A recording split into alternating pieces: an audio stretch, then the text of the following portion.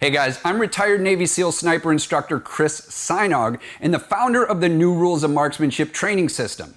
In this video, I want to discuss whether you should focus on your front sight or not. Now let's go ahead and get started.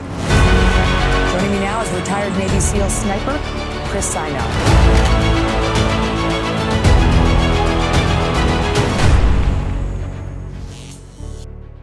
All right, so when it comes to whether you should focus on your front sight or not focus on your front sight, there is a lot of debate going on out there, and I want to try to clear this up for everybody. Now, when it comes to training, I hope we can all agree that we want to train for perfection. And I think we can also agree that there is a reason that on your pistol, you have two pieces of metal sticking up, one on the front and one on the back. And those are designed to make you able to hit your target where you want it. So when you train, you want to train to be able to focus on that front sight so you can hit targets that are either farther away or they're smaller. So you need to be more accurate. And through training and repetition, your ability to focus and line up your sights is going to become faster and faster. And that is what I talk about when I say paving your path to perfection. You're literally building neural pathways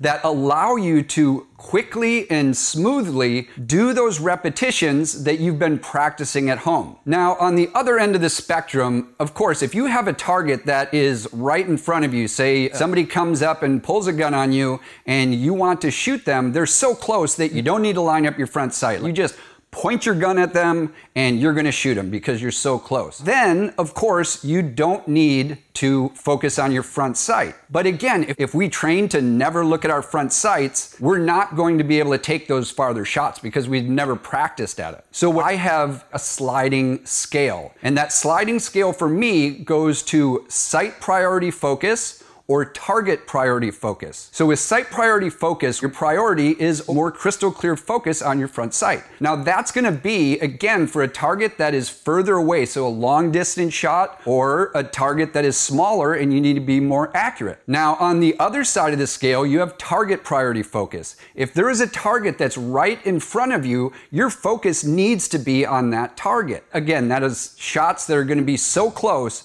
that it's just gonna take more time to actually line up your sights and take that shot. You don't need to because it's so close. So what I want you to do is just remember, it's a sliding scale. It's not one or the other. If it's further away, you're going to need to focus and you're going to need to practice that way. And again, if it's closer, you're just not going to need to use the sights, but you're able to if you need to use them. So that is it for today. I hope that cleared up some questions that you might have had and helped you out. And until next time, keep paving your path to perfection. Hey, I really hope you enjoyed watching that video, and if you did, I put together my top 3 videos for learning to shoot at home, and I want to give those to you absolutely free.